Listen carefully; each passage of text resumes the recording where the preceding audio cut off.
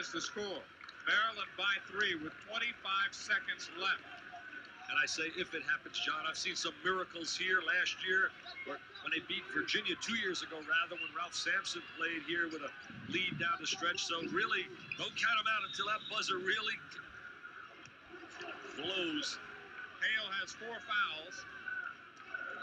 And with 23 seconds left, you have to put him at the line. That's the Valvano method. Put him on a free throw line, let him prove that he can beat you on that foul line and stop the clock. Lefty Drizel in his last trip to Carmichael would like nothing better than to go away with his 3rd victory. They're rotating Martin on the floor offensively and defensively. They're getting him on for offensive, for rebounding. There's the rebound.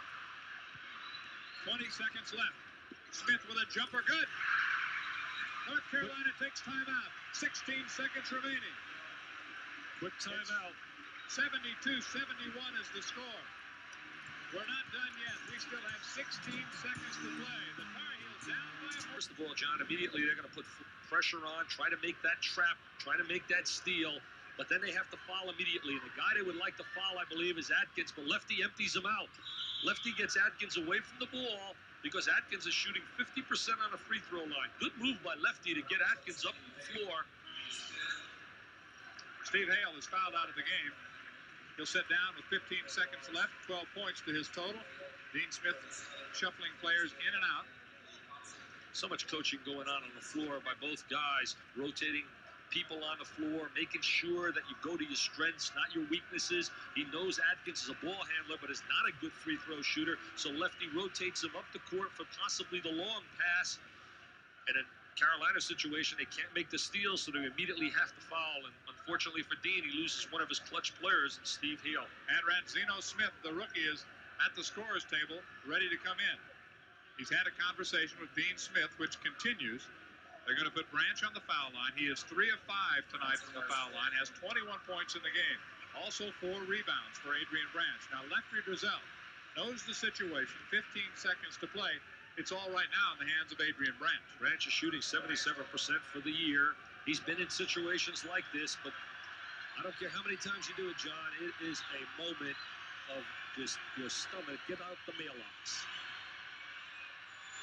First one won't go. North Carolina has the ball and a chance. 12 seconds left. Peterson in the corner. To Popson, his jumper with 8 seconds to go. It hit. They rotate the ball, they swing it to Popson, he hits the open jumper.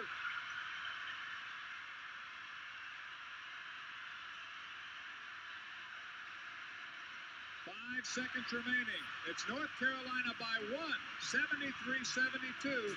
We'll be back. When Popson hit the shot, but they had timeouts remaining, did not take them to set up anything. Why, Dick? I've seen Dean do that a number of times. He figures if you can get the quick shot out of your flow, rather than calling timeout or allowing the team to set up defensively against you, why not take it? And they got the great shot, and it goes down. And here we're seeing a lot of strategy now. Now he calls the timeout to want to see what he's going to do defensively against Maryland. So North Carolina now has 1 timeout remaining. Maryland has 1 timeout remaining. It's North Carolina by 1, 73-72 with 5 seconds left. And it was Dave Hobson who started tonight for Joe Wolf, who got the basket that put North Carolina ahead. It looked like Lefty was going to stroll out of here with that win, but you called it, Dick. You said, you never know in this building. I've been here a number of times, and I've seen this happen. It doesn't shock me one bit. First of all, he's got kids that really know how to play in pressure situations. They work on it. If you were to watch them to practice, John, they work on special situations, almost like an NFL football team who runs their 2-minute drills. These kids are geared for spots like this. Now we have to think about offensively what we'll see out of Maryland. Maryland most likely would love to get the ball in Gatlin's hands for him to run it up the court and get it possibly to Branch or Tobias. It has been 5 years, January of 1980, since Maryland has won here in Carmichael Auditorium. They defeated North Carolina 92-86 on that night, but that's been it. I look for Carolina to go full court. Yeah, they're going full court right now just to make it a little tougher to get the ball up the court.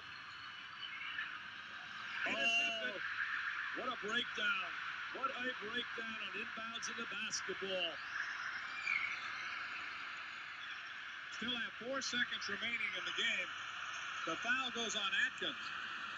Hunter came up with a steal. Actually, threw the ball right to him. He didn't really have to do much. What really happened on a baseline, John, as far as I'm concerned, he doesn't believe that he can move.